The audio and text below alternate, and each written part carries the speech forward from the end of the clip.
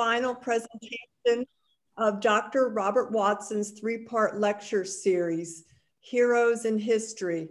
The discussion today will be on his newly released book, Escape, the story of the Confederacy's Libby Prison and the Civil War's largest jailbreak. And here's the book. It's a great read. My name is Rhonda Martin, and I'm delighted to introduce this program, which is being sponsored by the Friends of the Stirling Road Library. Just a reminder, Dr. Watson's lectures are being recorded and can be found on the Stirling Friends website, stirlingfriends.org. Tomorrow you can find it.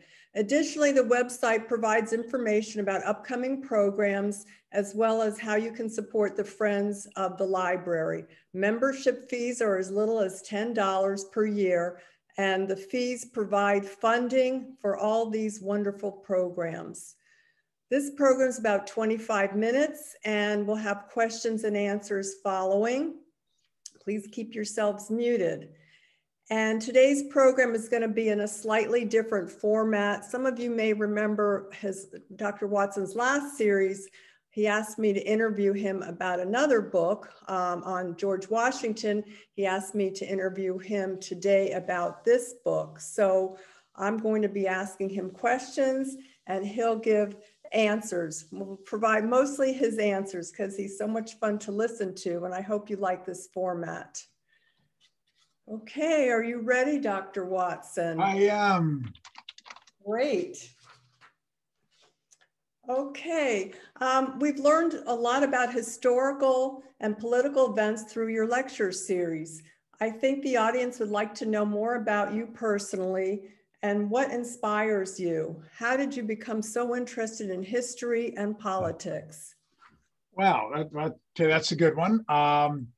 So first off, thank you, Rhonda and Hannah, Marilyn and Kay, and all the Friends of the Stirling Road Library. I've become friends with the Friends of the Stirling Road Library over the last 2 years. This is what the third or fourth series I think I've done with all of you, and we'll try to set up another one for the spring. So it's always a pleasure. And I'm a bibliophile, which ties into your question, Rhonda, and also who I am. I'm a bibliophile. I love books. There's not a day in my adult life where I'm not reading or writing a book. For this book here that I wrote, Escape, for example, I read probably, oh my goodness, it's hard to say, 100 Civil War era newspapers. I probably read 24 diaries of people who were involved in this. I probably read 50 government reports. I probably read 50 military reports. So I spend my days reading books and reading old manuscripts and things of that effect. So I'm always reading, I'm always writing. So it's a pleasure to work with my local library. So I guess a couple things. I've always been an advocate for social justice. I'm always organizing. I've organized and participated in Black Lives Matter rallies, Me Too rallies, March for Our Life rallies. I organize events on campus. I organize events in the community. So I'm very interested in social justice, and I'm also very interested in the history of it as well. Because the one thing about history is those who don't learn the lessons of history are doomed to repeat the mistakes of history, right? And I always say that the stories never change, just the names of the people involved. So I've always had a great passion for that. Once I was in college, I found that I had a great and deep admiration for Harry Truman, for Alexander Hamilton, for Abraham Lincoln, for Sojourner Truth, the former slave, for Eleanor Roosevelt, for Ben Franklin. I mean, I pretty much fell for all these people. These are my bros and my sisters. So I've spent, since my early 20s, I guess, reading these people. So I just love history. History is also one of the disciplines, I think, where, for example, it sounds awfully nerdy, but when I was finishing my college degree, I didn't know what I wanted to do. I know what I didn't want to do: dentistry and chemistry. That was it, but I wanted to do everything else. And I literally made a list, and I probably had 30 things on my list. I wanted to be a paleontologist. I wanted to be a social justice advocate. I wanted to be a lawyer. I wanted to be a writer. I wanted to be a diplomat. I literally wanted to find a way to go to museums and get paid to tell people what to do.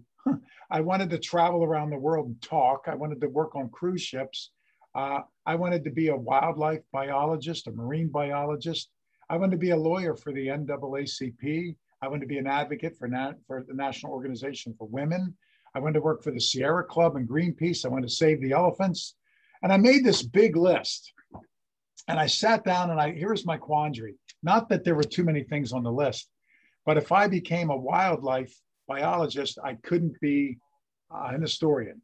If I became an advocate for a lobbyist for the NAACP, I couldn't be a paleontologist. If I became a journalist, I couldn't be. And then it dawned on me, if I become a professor, I could do everything. And if I become a professor and teach things like history and politics, I could do all the above. I literally do all these things in some capacity with my job. So that makes it really exciting. But the common glue for everything besides social justice is history. History is the commonality on everything I do. And the icing on the cake, Rhonda, is that since I'm a professor, I can do all these rallies, run my mouth, go in the news, and not get fired. Any other job would have fired me years ago for all the things I do. So being a professor gives you both credibility and the license to say what you want and not get fired. So all that factored in. I guess the other thing is my father used to take me to Gettysburg and Valley Forge when I was a little kid. So I kind of grew up running around Gettysburg. I'm from Pennsylvania. There's a lot of history in Pennsylvania. I went to college in Virginia, a lot of great history in Virginia. I took my weekends when I was in college. I went to Virginia Tech.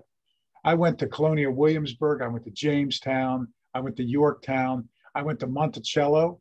I went to Montpelier, which is James Madison's home. I went to Mount Vernon. In fact, I remember quite clearly missing a lot of classes and a lot of tests and a lot of things on Fridays and Mondays because I spent a long weekend in places like Mount Vernon and Williamsburg, and I didn't want to leave. And at the time, it seemed bad because I'd get a 0 or I'd flunk a test and my professors would yell at me for missing it. But now looking back at it, and I'm glad I missed it because I spent, I went to Yorktown. And by walking that battlefield, that was so much better than something I could have learned. And I don't even remember the professor's name. I don't even remember what class I missed, yet alone what was on the test I missed. So I've always loved history. And I think being in Pennsylvania, Virginia developed that passion. And history to me is the way that I can do everything. And history is the commonality for everything in our lives. So how do you not love history? How do you not want to be an historian? Well, we're glad that you picked this line of work. We're the benefactors of it. I'm getting more into the book right now. Conditions in the Libby prison were intolerable, but the civilian residents of Richmond and the Confederate population also suffered, particularly during the latter part of the Civil War. You allude to extremely limited resources of manpower, money, and materials in the South, partly due to the Union blockade of Southern ports. Can you explain what the people of the Confederacy were experiencing during that time and how their circumstances impacted the Union prisoners? Yeah, so good. So I always say that the North, the Union, had 3 advantages in the Civil War. They had more men, more money, and more manufacturing or materials. The South ran out of everything, literally. By early 1863, the Civil War was 1861 to 65. By early 1863, there was what I call a starvation atmosphere throughout the South. Literally, they ran out of everything. Because they didn't have enough men to fight the war, every able-bodied man, literally from 12 to you could stand up, was in the war, which meant no one was there to work the fields. Fields went fallow, crops weren't being grown, slaves ran away, rightfully so. So there was a starvation atmosphere. So if the Confederacy could not feed its soldiers, they sure as heck weren't going to feed its citizens. One thing about Jefferson Davis, the president of the Confederacy, he was a rotten human being in every sense of the word. The great Sam Houston, the big 6'6" hero of Texas, Sam Houston said that the only difference, he said Jefferson Davis is a lizard, a reptile. He said, but there is a difference. The lizard at least is a little bit warm. Jefferson Davis was a horrible person. He was, ironically, he and Confederates claimed that the Union was mistreating them and oppressing them, which they weren't. Jefferson Davis then functioned as a dictator, and they oppressed their own people. They cut out the free press. They limited people's ability to vote. They limited transportation. If you disagreed with them, you were jailed. The Confederates the South ran themselves like a dictatorship. So if the army couldn't eat, Jefferson Davis sure as heck wasn't going to feed civilians. So civilians were starving. Civilians died in the droves of starvation. 620,000 men died in the Civil War in the North and South. But what we don't talk about is how many civilians died. Tens upon tens upon tens of thousands of Southern civilians died from starvation and lack of health care. So if the Army's not going to eat, Davis and sure as heck wasn't going to feed the civilians. If they couldn't eat, they sure weren't going to feed Union soldiers and Union prisoners. So the starvation atmosphere was prevalent across the South because they ran out of food, they ran out of medicine, they ran out of clothing, they ran out of everything. So the prisoners were not fed. I calculated, based on the several diaries that survived from Civil War prisoners, from Northern prisoners. I read their diaries and they described what they ate. There was, after the war, the Union, the government had commissions to study what happened in these Confederate prison camps. I read those carefully. I estimated that these prisoners they weren't getting enough food daily to stay alive. That's if they ate. So if you were a prisoner, it wasn't if you were going to die, it was when you were going to die. They weren't getting enough food to live. By 1963, there were days when they didn't get anything to eat. So there was a starvation atmosphere across the South, Army, Confederate Army, and citizens, and in the prisons, it was even worse. You add to that there was no support for Union prisoners. A lot of the guards, a lot of the wardens in these Confederate prison camps treated Union soldiers abysmally. They tortured them. They purposely didn't feed them. They would walk through the prison and just kick people on the head, soldiers that were just lying there and were too weak, 90 pounds, too weak to even stand up. They just kick them in the head. They would walk through the prison and just arbitrarily just stab people, just for kicks. So the conditions were just atrocious throughout the South and in the prison. And the last thing on that, Jefferson Davis and the Confederate government grotesquely mismanaged government. They couldn't make the trains run on time. They couldn't dispatch their army in the right locations. It was like the Keystone Cops were running the war for the South. So with that kind of grotesque mismanagement, the logistics of getting doctors or food or clothing or medicine to the Union soldiers didn't happen. Consequently, when Union soldiers were sent to Libby, this prison we're going to talk about, after being beaten, one of the first things that happened is they were robbed and stripped. Ironically, one of the things that helped these soldiers to escape from the prison was half the population in Richmond was wearing blue Union uniforms because the clothing was better quality. So they would beat and strip all the Union prisoners. And if you're a baker in Richmond, if you're a blacksmith in Richmond, if you're a mother in Richmond, if you're a kid, they were all wearing Union clothing. So you couldn't tell who was Union and who wasn't. So some of the guys, once they got out, just walked because everybody was wearing Union uniforms. That's how destitute the South was. Yeah, you do talk quite a bit about how when the prisoners were captured, yeah, like you said, they were stripped of all their belongings and their clothes. And then if they had care packages sent to them, the Southerners took their packages from them. So they really got no relief while they were in prison. Okay, my next question is about Libby Prison. In order to better understand the setting of the prison and the method of the escape, which you'll be talking about shortly. Can you describe the location, construction, and the design of the Libby Prison? Yeah, sure. So Libby was one of the most famous or infamous prisons of the entire war.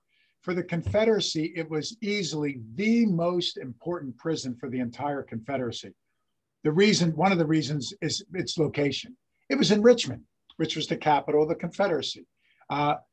Montgomery in Alabama was the first capital of the Confederacy, but they moved it to Richmond. Alabama was too far south in the middle of nowhere. The fighting was in Virginia and Maryland, so they wanted the capital to be close to the fighting. Montgomery, Alabama had no major roads, rail, river access. Richmond had the James River, which was one of the most important rivers in early American history. It meanders and snakes from Richmond southeast to around Williamsburg. It has access to the Chesapeake, which means it has access to the Atlantic.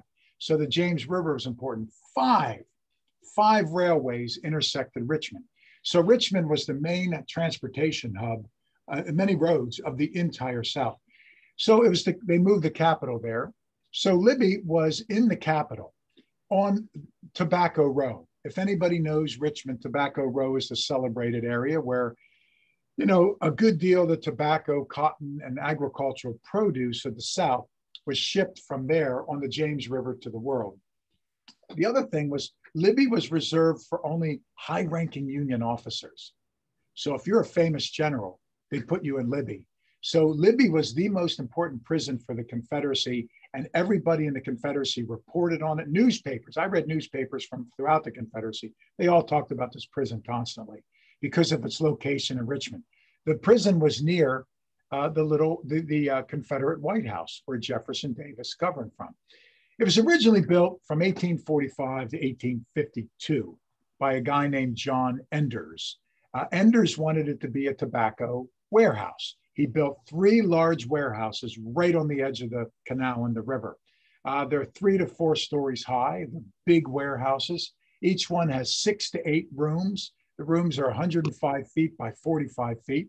So they're big rooms, just open rooms for the warehouse. Now, in 1852, when Enders was finishing the warehouse, he was on the roof doing the last details of it. The roof and his ladder collapsed. He fell 4 stories to his death, just as he was finishing the warehouses. So the warehouses went to the husband of his oldest daughter, who died quickly and mysteriously. So the warehouses went to the oldest daughter, who died quickly and mysteriously. It went to another relative, who died quickly and mysteriously. They said that these buildings were haunted. They were cursed, which of course makes it the perfect place for one of the most wretched, horrific prisons in American history. It's said to be cursed and haunted. So no one wanted these warehouses. So what the Richmond folks do is they lease these warehouses to a northerner from Maine. His name was Luther Libby, and he had a son named George. They didn't know the place was cursed or haunted. And Luther Libby was a chandler. A chandler is like a warehouse person for ships.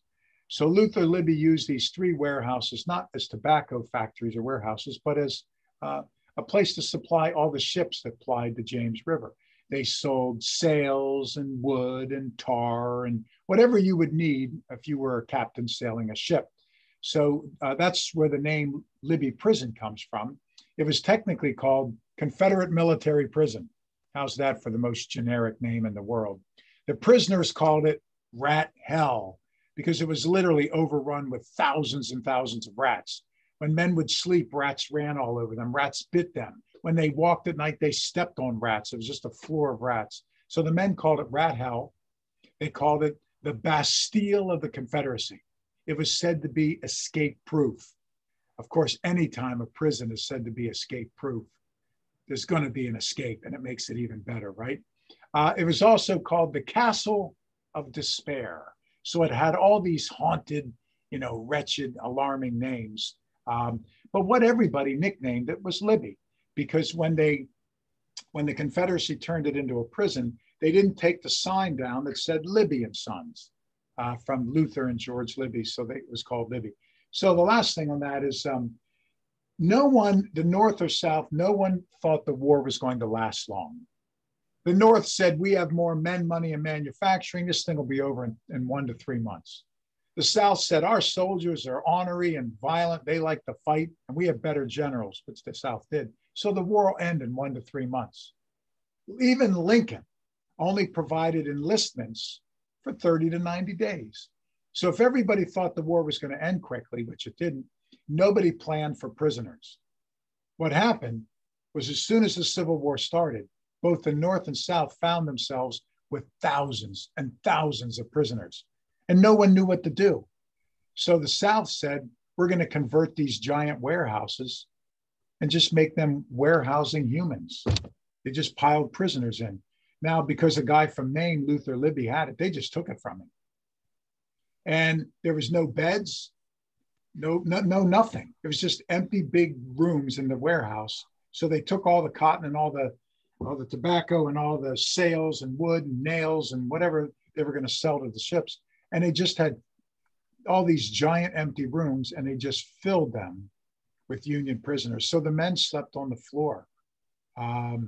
They slept at open windows. And in the winter, if it snowed or rained or was cold, that cold air would come in. And in the morning, they would find someone who was covered in water from the rain or snow, and the person would be frozen stiff and dead.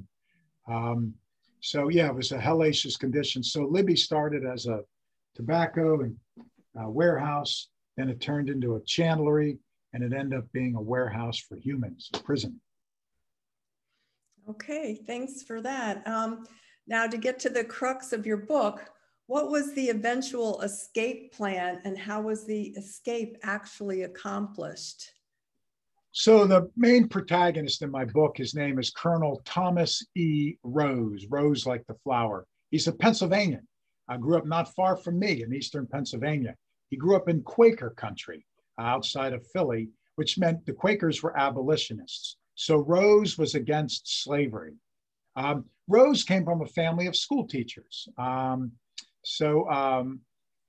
he wanted to sort of set out on his own and make a name for himself. So he moved to Pittsburgh. And Western Pennsylvania, Pittsburgh was the wild, wild west back then. He became a school principal. Now, Rose was the guy behind Escape. What's so fun about Rose is he's almost a walking contradiction. He's a quiet, mild-mannered school principal, but he's a big guy who's extremely powerful, big burly beard, and he is brave and courageous in battle. He's one of the first to join the war effort because he's an abolitionist. He's upset with the South. Rose rises up from the bottom all the way to a colonel like that. Why? His men love him. Rose treats everybody with dignity. Rose would never ask anyone to do something he wouldn't do. Rose was an officer who led from the front. He's ultimately captured at the Battle of Chickamauga in the South. The Confederates are busting a hole in the Union line. What Rose does, unlike most officers, he races to the line with a few men. He's trying to plug the line himself in hand-to-hand combat, sword drawn. Rose gets captured. He's taken by train to Richmond. They use Libby as a warehouse for all prisoners. Then they would take enlisted men and send them all around the South, but they would leave the highest ranking officers in Libby. Rose is a colonel. He's a great hero, so he's definitely going to Libby. They're on an open train car. It's at night. It's raining. So Rose sees his chance. He jumps off the train to run. He lands wrong and breaks his foot and ankle. He runs on a broken foot and ankle, manages to elude the Confederate soldiers who were chasing him for hours and hours and hours. When they catch him, they beat him violently with the butts of their guns.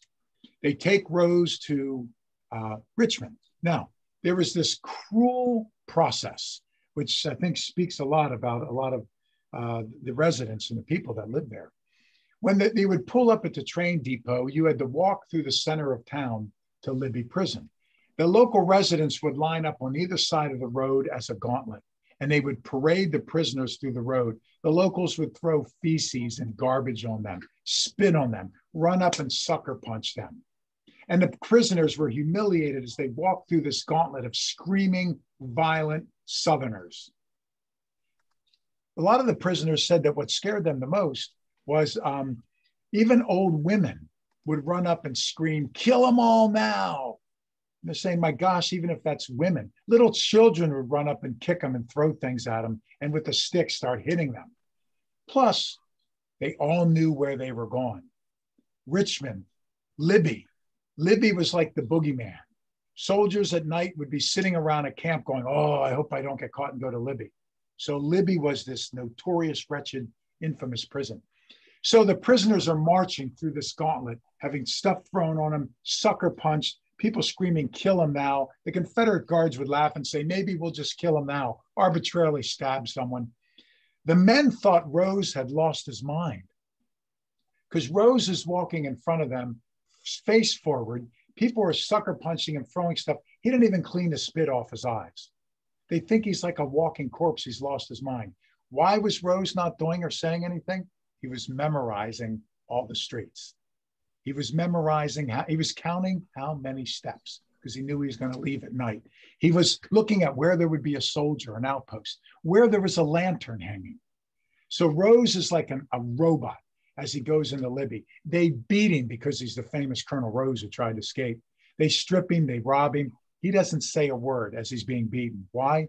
He's memorizing the prison. So he's going to escape from the beginning.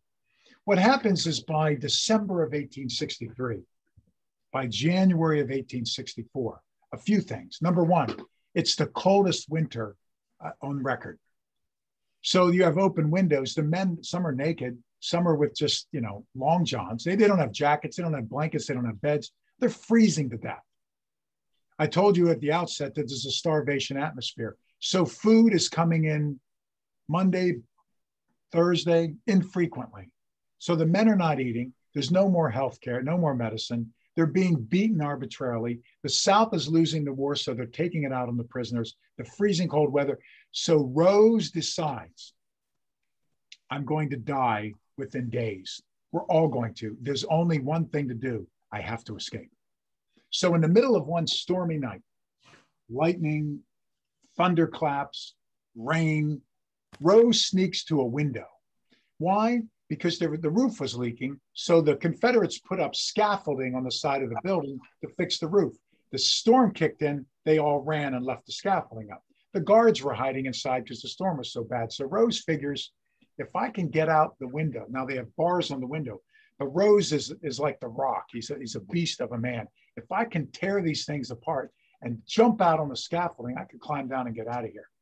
So in the pitch black, he's feeling along the wall. He's trying to pry it open. A lightning bolt hits and it lights up the area. All of a sudden, what happens is there's a face right next to his. Scares the hell out of him. It turns out it's a major named Andrew Hamilton, who's from Kentucky.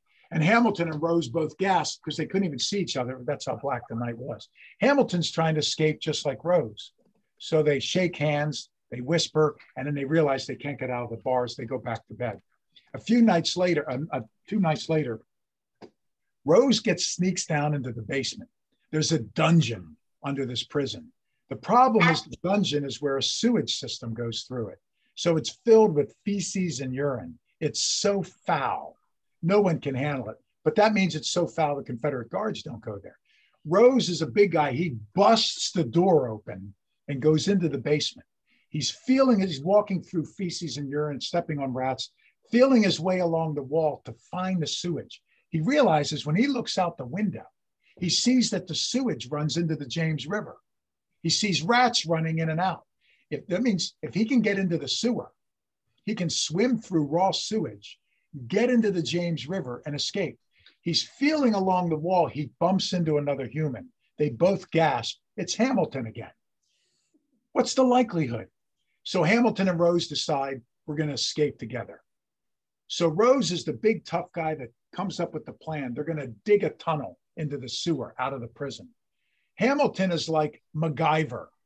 Do you all remember MacGyver? Hamilton can fix anything, solve anything. He comes up with all these cool inventions. For example, he ties a rope around Rose's ankle from a clothesline they stole. Rose goes so deep underground that no air can get in. And if Rose suffocates and passes out, Hamilton can pull him out by the rope. Hamilton also steals a spittoon and designs a pulley system, As Rose digs rock and dirt out, he doesn't have to climb out of the tunnel to empty it. He can put it in the spittoon, yank on the rope. Hamilton pulls it out, hides the dirt and rocks, pulls it back in. Hamilton steals a hat, puts a wood like a frame inside the big brim of the hat. He fans air into the tunnel to keep the candle lit and to keep Rose breathing. So Hamilton and Rose make a great team. And those guys spend 37, 38, something like that, days deep underground, digging all night long. Now, the problem with digging all night long, they can't sleep. So they're starving, they're freezing, and now they're not sleeping. They know they're going to die soon. So it's a race against time. And every morning before the roll call, they have to sneak back upstairs for the roll call. And then every night when everybody goes to bed, they have to sneak back downstairs. So the problem was the Confederate guards found the door broken, so they double bolted. Hamilton finds behind these big black cauldrons where they boil soup for the prisoners, like a witch's cauldron. There's a fireplace. No one uses the fireplace, so Hamilton steals a little pocket knife and he chisels away at all the mortar. Every night they have to take it apart, brick by brick, mortar by mortar, and in the morning put it back and put the mortar in to make it look like no one was there. And then Rose has to man up and push these giant cauldrons away, and they have to sneak down under the fireplace, drop down into the sewer in the dungeon, and then dig from there.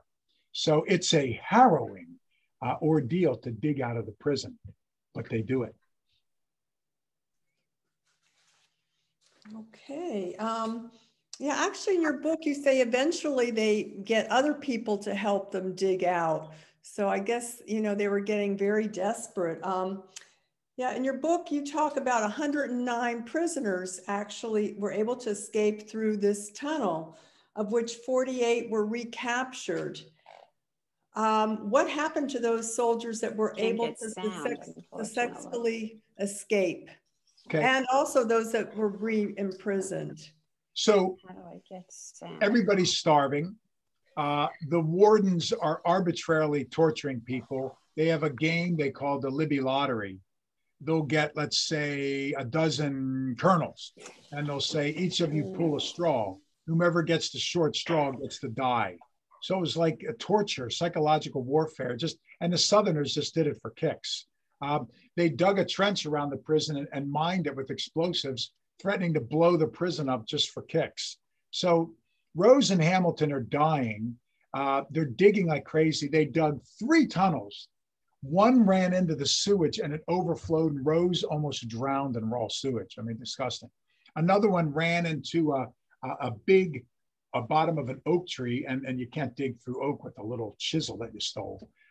So on the 4th tunnel, they realized they're going to die, so they need more help. They need people digging around the clock. So they recruited 13 guys. So they digged in 3 5-man shifts around the clock to get out of it. Ultimately, on February 9th, 1864, on a dark and bitterly cold night, they broke ground. Rose, all the dirt went in his eyes. He could feel the cold air come in.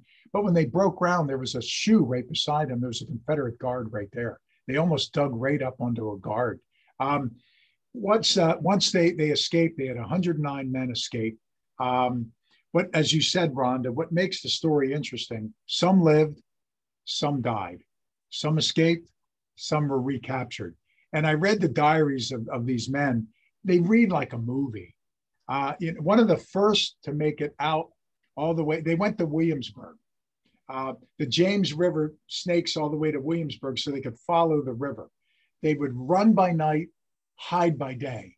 Now they knew certain directions because there was a famous spy in Richmond. No one knew who the spy was. The South was on a massive manhunt for the spy. The North, the spy was legendary. This spy snuck information into the prison. So the men knew where to go. The spy snuck food. The spy used lemon juice. When you put milk on it and heat it up, it will appear on paper. So if you look at the paper, there was nothing. The men knew what to do with it. The spy had a codex. So they would do things encrypted in code, just like, the Enigma machine or something. So the spy helped the men to escape. They got to go all the way to Williamsburg. Now, the problem for Rose He runs for over a week on a broken foot and ankle, no food. Rose almost gets caught. He dives underwater, holds his breath. He hides in a tree stump. He fights soldiers. It's crazy. One of the first to make it to Williamsburg is Hamilton, the young, dashing major I told you about, who's like MacGyver from Kentucky, a very handsome young guy. Hamilton can run. He's in great shape. He's one of the first to make it there. He warns the Union soldiers in Williamsburg. The North took over Williamsburg, and the spy told him that. So Hamilton's one of the first to get there. They have another famous guy named Abel Strait. He's a big, burly Dutchman, really big guy. And Strait was a raider. He would conduct these raids in the South, so the South hated him more than anyone. So Strait is beaten constantly. They put Strait in solitary confinement in the dungeon constantly. Strait's also so big, when he's sneaking through the tunnel, he gets stuck like Winnie the Pooh. They have to strip him down. There's a man in front pulling and one behind pushing his butt. They finally squeeze Strait through. He's so weak, so run down, he can't go anywhere. But this famous spy has a former slave meet him and sneak them to the spy's house, where they hide him for over a week. Once the Confederates stop looking, they load him up on the wagon, cover him with food, and ride him to Williamsburg. So Colonel Abel Strait, this big famous guy, the Dutchman, he lives through it. There was two other men that Rose called as silent partners. They couldn't escape. One was Frederick Bartleson. He couldn't escape because he only had one arm and he was so weak. Bartleson was one of the first men to sign up for the war in Illinois. He was a colonel, but he led from the front. He gets his arm blown off. He refuses to resign his military commission. He stays in uniform with one arm. He gets captured, but with one arm, he can't crawl through the tunnels, climb down into the dungeon. So what he does is he writes poetry. And Bartleson is such a wonderful poet that he reads poetry for all the men to keep their willpower up as they're dying. And when a man dies, he writes a poem for him. For men who were illiterate or missed their mothers or their wives or their girlfriends or their daughters, he wrote poems, and then they would try to send them out of the prison to them. The other silent partner was Federico Cavada. He was a dashing Cuban. He looked like a cavalier from the hundreds of years ago, with the goatee and the pointy thing in his hair. He's dashing Cuban who spoke many languages. He was an engineer. He was a really neat guy. He was one of these. He came up with these hot air balloons. He would float in a hot air balloon above the battlefield, and he could see where the Confederate soldiers were. We didn't have any radar or anything. He would use semaphore flags to tell the Union soldiers on the ground where the Confederates were. He would sketch the battlefield, come down in his balloon, and give it to the officers. He was at Gettysburg. When his balloon landed, the Confederate soldiers saw it, and they ran out and they beat him and captured him. The problem for Cavada was the Confederate, because he was Cuban and he had an accent, an immigrant, they beat him and made fun of him. Some things never change. So they made fun of him. And he was so weak he couldn't escape. But Cavada was a writer too, and he wrote this beautiful and detailed daily account of it after the war. And I had that to help me. So anyway, Cavada would stand by the window and be on the lookout for Rose. Rose takes him over a week as all these men are running. Tragically, unbelievably, after all this, Rose gets captured. He's hiding outside of Williamsburg. He's looking across an empty field. He can see the smoke from the Union campfires. He can smell the bacon and things cooking. He can hear the Union soldiers, but he's looking across this empty field. He says, if I go out in the field and the Confederates are around, they'll catch me because I'm limping on a broken foot and ankle. And what if they have horses? So he sits for hours. He starts sneaking through the field. As he's sneaking through the field, 5 Confederate soldiers stand up around him in tall grass. They were there as early sentries, and if the Union tried to leave Williamsburg. Rose beats the hell out of some of them. This is how big and tough he was. But one of them, with the butt of his gun, pops Rose in the head and knocks him out. They beat him savagely and take him back to Libby. The fate for the men that were recaptured, Rhonda, they were all beaten and beaten and beaten, then tortured and tortured and tortured, then thrown in solitary. Some didn't make it. Some died from all that. Somehow, against all odds, because he was the ringleader, Rose lives through this. To give you a sense of his willpower and strength, He lives through it. I'm happy to tell you. Rose lives through the war. He becomes a general.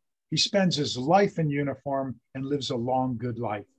Late in life, people ask him to write his story of Libby, this dashing escape. Rose is so humble, he can't brag. He writes this short story that pretty much doesn't say anything. Here's the good news. All the other men, Abel, Straight, this big guy, Cavada, Hamilton, they were all so upset at Rose for discounting everything that it prompted all of them to write their accounts of it too, which I found all these accounts. So Hamilton makes it out. Rose gets captured, beaten and beaten and beaten. He somehow lives through it. They know Cavada's part of it, even though he didn't escape, so he's beaten again. Bartleson, they know he's writing poems in part. He's beaten again. Bartleson manages to live through this. Typical him, he goes back into the war and is leading from the front. In the final days of the war, the one-armed colonel is shot and killed. But the men saved his poetry, which I reprint in the book. I start every chapter with some of his poetry, and I reprint at the end of it some of his. Fortunately, Bartleson's lovely poetry survived. It was quite an ordeal for those that didn't make it. And some then were beaten and tortured so savagely they died after failing to escape. Okay. My next question was actually going to be about the spy who lived in Richmond. I assume you're talking about Elizabeth Van Loo? That's her. A lady spy who helped the Union prisoners escape. And I was reading also, you allude to that she was actually regarded as a hero by the North after the war. I didn't mention her sex because I wanted to wait and let you or me drop that on everybody later. It turns out that this top spy was an old woman who didn't get married. Elizabeth Van Loo. I love Elizabeth Van Loo. She's one of my heroes from history. They called her Crazy Bet. She was from Philly. She was an abolitionist. So she bought a lot of slaves and freed them all. Now, where could they go? They'd be beaten, raped, returned to slavery. So she let them live in her mansion. She had the biggest mansion in all of Richmond. Anybody knows Richmond? Up on Church Hill, overlooking the James River. So she had all these slaves, former slaves, living there freely. What Elizabeth Van Loo did was she played like she was crazy. They called her Crazy Bet. Because if it's a crazy old woman, no one suspects her. She would make these pots of delicious food. She would take them to the prison. The guards and wardens were starving, so they would smell this good food. She would say, I brought you all pots of food, but here's the deal. You got to let me give the other pots to the prisoners. They let her do it because they were so hungry. She would get big baskets of eggs, one for the guards and wardens, one for the prisoners. And they always did the deal because they were starving. The ones for the prisoners, at the bottom, she'd carve them out and stick letters in with directions on how to escape. She would put letters which she wrote in her lemon juice. She communicated with Benjamin Butler and Ulysses Grant, the top Union generals. So Crazy Bet was a hero. The big Abel Straight, the Dutchman, when he got out, he couldn't run away. So Crazy Bet, Elizabeth Van Loo hid him in her mansion. So she helped everyone. She was so brave. There was a bounty on her head that didn't stop her. When the war ends, a mob surrounds her house. They want to burn her house down and kill her. She storms out on her front porch and tells them, if you touch me, Ulysses Grant is on his way and is hell to pay. The mob backed down. Grant sent, and Benjamin Butler sent one of their toughest spies as a personal bodyguard to protect Elizabeth Van Loo. She lost everything, of course, because the Southerners weren't too happy with her after the war. So when Grant becomes president, he hires her as the postmaster. So she has a job and an income. Elizabeth Van Loo was a great hero. She helped soldiers to escape. One of the descendants from Paul Revere, she helped to escape, and later the man went to find her and gave her money. There was a dashing Dutch Union officer named Ulrich Dahlgren, who only had one leg, and he gets captured by the South. They torture him and drag him through the streets as a carnival freak show because he had one leg. They hang him and his leg up at night. so people can spit on it and torture it. He's, this corpse. The next morning they get up and it's gone. Elizabeth Van Loo snuck out that night and cut it down and hid his body. After the war, she told the family, and they were able to recover Ulrich Dahlgren's body. Elizabeth Van Loo was remarkable. What a contribution from a wonderful woman during the war. I'm happy to tell you she lived to around the year 1900, so she lived a long life. She was ostracized in the South, public enemy number one, but the North considered her rightly a heroine. And those men that escaped, they all thanked Elizabeth Van Loo. A lot of them sent money to her afterward to help her out. They all credit her for their escape. That's an incredible story. After the war, what happened? I guess the soldiers were freed from Libby Prison, the prisoners by the Union Army. What happened to the soldiers? And I imagine they needed a lot of medical care. And did they all make it, survive? Yeah, lots died. I mean, a lot died. There was a they called it the boneyard. Another one they called the dead house. They just piled up bodies. I mean, men were dying left and right every day, every night. People were dying, and a lot of them are just buried under the ground. So under the ground, there are just it's littered with bones. Some were taken to Shockoe Cemetery in Richmond, if anybody knows that. So the war ends in April of '65. Grant surrounds Petersburg and Richmond, lays siege to it, and takes Richmond. The Confederates, Jefferson Davis and Lee, if they can't have Richmond, no one can. They burn their own city to the ground. I mean, just, that's for another lecture. Lincoln arrives in early April, and the Union Army comes in and they free the remaining men. A lot died, so some remain. Now, we have multiple accounts of Confederates when they were captured by the Union. A lot of them were happy because they ate. They got a blanket. They got bedding. They got health care. Now, some Union prisons were bad, to be sure. Elmira in New York, people died wholesale, but not from neglect and torture, from disease. So the Southern prisons were different. Southerners tortured and just went absolutely bonkers, with just their inhumanity and violence. The North treated Southern prisoners largely with dignity. That's a fact. So Lincoln goes to Richmond. He wants to meet with Davis, Lee, but they all had run. So Lincoln tours Richmond in early April of '65, and there's two things he wants to see. He wants to go to the Confederate White House.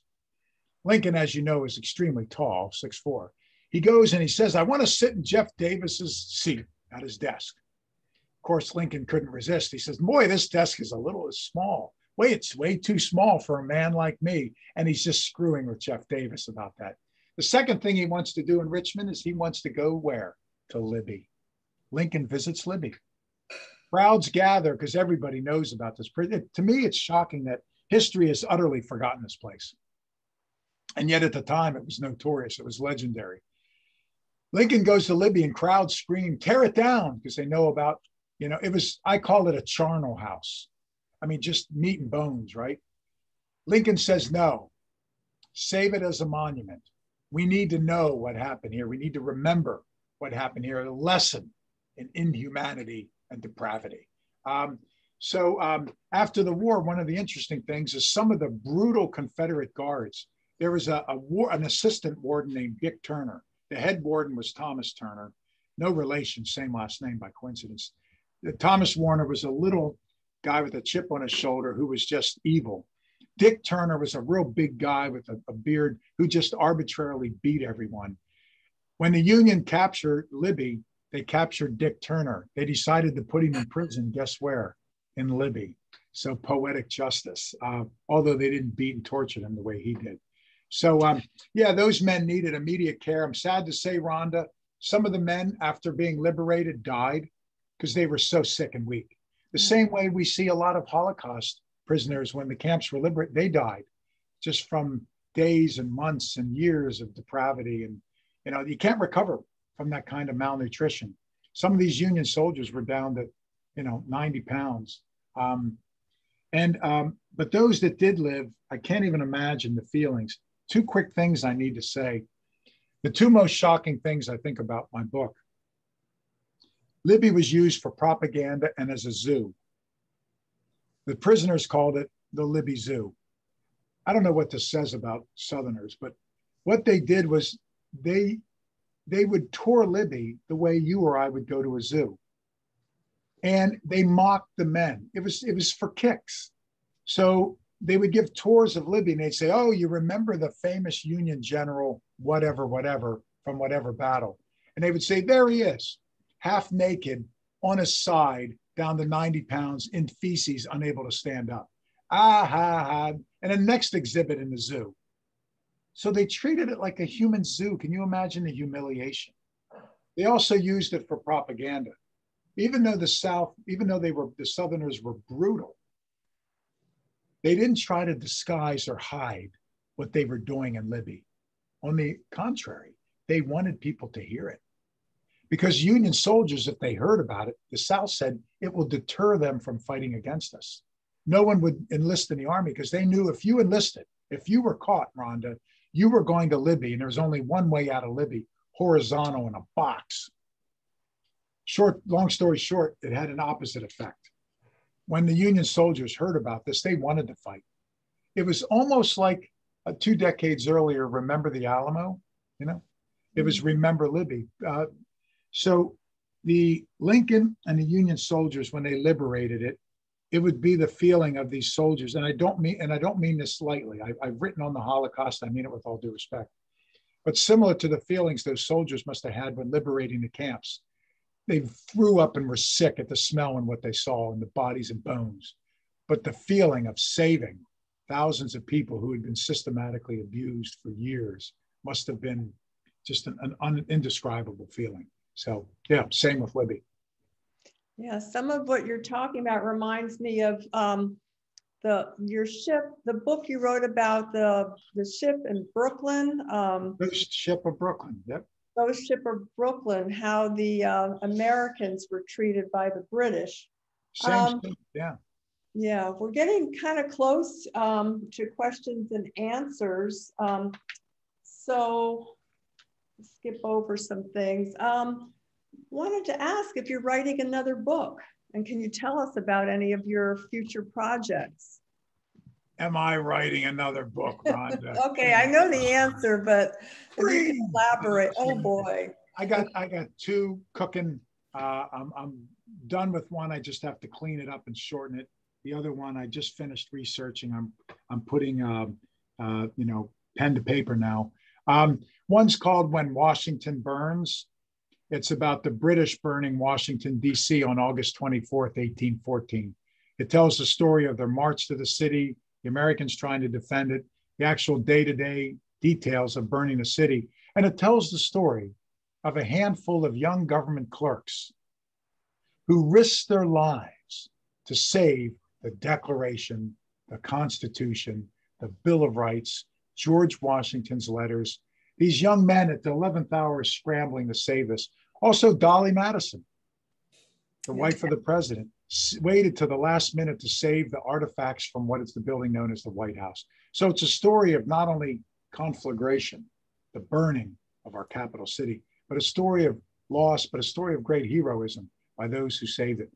And the other one I'm writing is called 100 Days of Terror. I was inspired by the pandemic. It's about the first horrible pandemic to hit America. That was in 1793, and it hit the capital city. And guess what? People were told to socially distance. They were told to wear masks.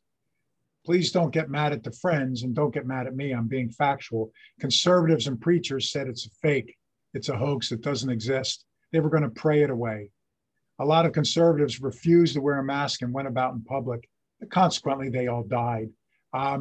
It was panic and fear. People blamed one another. Civil society collapsed. Some brave doctors stayed behind and died. So it's a story that has a lot of eerie parallels to today, but it's about the first pandemic. I'm writing that one now. And the third book I'm still researching. Okay. Was that about smallpox that you were in 1793? It was yellow fever. Yellow fever fever was the first okay. pandemic, and there was no known cause or cure. To Today, we know it comes from Aedes aegypti, a mosquito from the tropics in Africa. Talk about poetic justice. Those mosquitoes came in on slave ships. So by bringing the slave ships in, they brought the mosquitoes in. Some people during that first pandemic put one and one together and figured it was tropical in nature. So what did they do? They discriminated even further against blacks. They blamed slaves and blacks for, so some things never change. So that book is chock full of difficult lessons, but also heroism in some of these doctors. And a lot of, when people were fleeing the cities, blacks couldn't afford, and slaves couldn't afford to flee. So a lot of them stayed behind. They were the heroes who buried and cared for the people and kept the cities going. But that doesn't make the textbooks for obvious reasons. So I can't wait to tell that story. Oh, we look forward to that. I hope I can interview you on one of those books too. Yes, and yes. Okay. Well, we're ready for questions and answers, and Hannah and Marilyn are going to go ahead and look at the chat. And just want to thank you again for a wonderful presentation, and we'll see you in the spring. Got it. Thank you, Rhonda, and thank you, Dr. Watson. One of the questions is, where did you find all of those diaries, and how many did you read? Good. So I do research 7 days a week, 365 days a year. I'm never not doing research. My sweet spot, my specialty, I guess you could say, is finding the history that other historians have missed. It's fun. It just requires an enormous amount of work. So I dig and dig and dig and dig and dig. I was in New York City the other day. I was in Richmond. I always go places. I'm always reading. And then when I find something good, I usually try to pursue 5 projects at a time, because invariably 1 won't work out, 2 won't work out, or there's just nothing else. But if I find enough stuff, I'll do it. So I'm not good at very much, Hannah. If you need your oil changed in your car, I'm not your guy. If you have a problem with your plumbing, I have no idea how to fix it. I'm not very handy. But if you need me to find a 200-year-old letter, oh man, I am so your guy, right?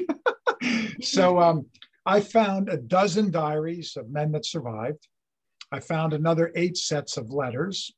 I found the papers from the warden of the prison. I found Elizabeth Van Loo's correspondence back and forth with the generals. I found the reports from the union that studied the prison. Richmond had 4 newspapers. Some were daily, some were weekly. They all wrote about Libby constantly because they were so proud of it. They were proud that they were mass murdering people. In fact, they would even boast saying, 20 died this week. At this rate, we can kill all the Northerners.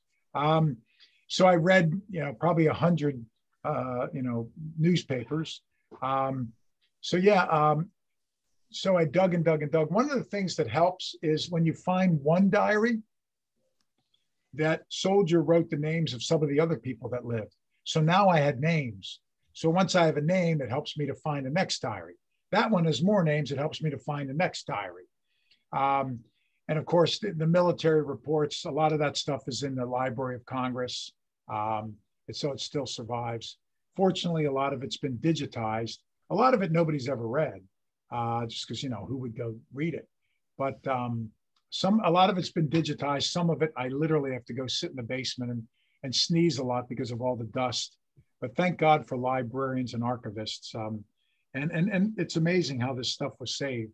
Absolutely amazing. And again, Bartleson, that colonel with one arm, his poetry survives. Samuel, could you unmute and ask your question? Samuel Stockhammer. Oh, hi, Sam. Sam's a buddy of mine. Sam read the early draft of this when it was in rough, misspelled form. Yeah, Sam read an early draft and gave me feedback. Thanks, Sam. You're very welcome. It was a pleasure to do that. And your presentation was fantastic. Refreshed some of the things I've forgotten about the book. I urge all of you to get the book. It's a gripping story, fascinating to read. And thank you, Dr. Watson. Thank you, Sam. And I'll have those other two books. One of them to you around January and the other one sometime in 2022. I'm hoping spring of 2022 for the other one for you to read. So, yep. Look forward to it. Yep. Thank you. Dr. Watson, once again, you managed to find a part of history that most of us are not familiar with and just make it into the most interesting, fascinating part of history. And we just all go crazy that we didn't know about it before. And we're so appreciative of your sharing so much with us. Rhonda, I'm so proud of you. You did an incredible job interviewing tonight, and you're a star for sure. So it's, Dr. Watson, you had mentioned you wanted to share a few pictures, and we've gone over the time, but for some reason it's not coming up. Okay. I don't know why. Yeah, see, it's not. I put pictures together of Rose and everybody, and I don't know why it's not coming up. Yeah. Okay, so while you're second. trying to do that, we have one last question that we're going to take from Marcia Lefkowitz.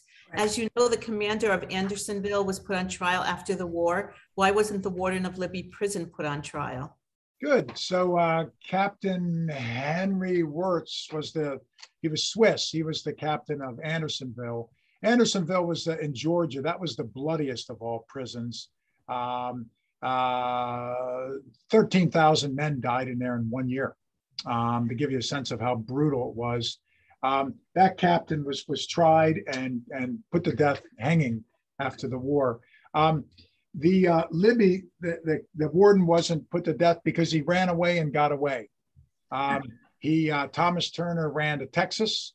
Other Confederates were helping him escape. He went to Mexico. He hated Mexico. He went to England, hated England. Went to Canada, hated Canada. He swore he'd never live in the US under the Union because they were so oppressive. He finally realized it was the best place to live and went back. He hid in Tennessee. We didn't find out that he had been there until after he died. The deputy warden was put in prison. The main reason why they all weren't tried was because of Lincoln. Lincoln's magnanimity and humility. Lincoln wanted forgiveness. Lincoln did not want he wanted to heal the Union and bring it back together. And even though the South did all that, he gave express orders. He did not want to see everybody hunted down and killed and tortured and tried. Best way to heal this country is just bring it back together as one and whole. Lincoln said we need to care for the widow and the child without a father and make sure that, they're our priority after the war. So yeah, that cruel Thomas Turner, that cruel SOB escaped justice. Yep. Okay, well, can we end on a pleasant note? Is there anything that you can, optimistic? I would say this, bad and good. The lessons are quite clear, everybody, that in every war, prisoners are treated horribly. Humanity does its worst in every war, every culture, every country, every period in history. This is not new. What happened in Libya is not new. We just forgot about it here. So history is replete with us treating brothers and treating enemies, alleged enemies, and everybody in the worst way. And that's a sad indictment of humanity. But the good side is history is also replete with just inhuman, extraordinary acts of courage and valor and bravery. Some of those prisoners helped their comrades to escape. Elizabeth Van risked her life daily to help them escape. Former slaves helped those white men to escape. Rose helped his comrades to escape, and yet he's being beaten daily, starved, and is doing it on a broken.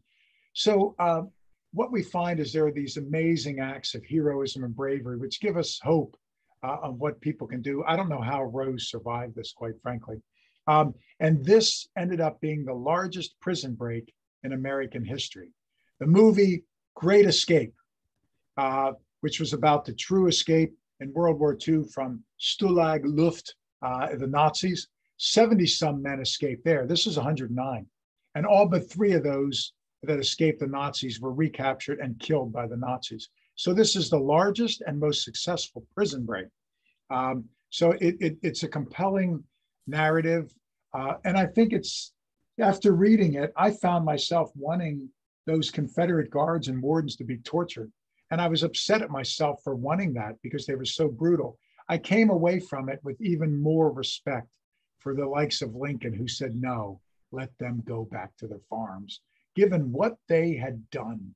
One last thing I'll end with inhumanity. Hamilton lives through it, goes back to Kentucky. Of course, he's hated in Kentucky because he was fought for the Union and helped everyone to escape. He's sitting out on a Saturday night, a nice, comfortable Saturday night, sitting outside of a pub with another veteran, enjoying a drink and a chat. A bunch of young rascals show up, and they're like, you're Hamilton. They pull out a pistol and kill him, this man who escaped. So he gets back to Kentucky, and his fellow, maybe it was Mitch McConnell's great-great-great-great-grandfather, but somebody shot his butt. These stories are just unimaginable. But happily, Rose lived a long life. Cavada, the Cuban, he becomes a general in the Cuban army fighting against the Spanish government with Jose Marti, and helps Cuba to fight for its independence. He's captured and killed by the Spanish government, however. So all sorts of crazy stories emerge from this. Hannah, thank you.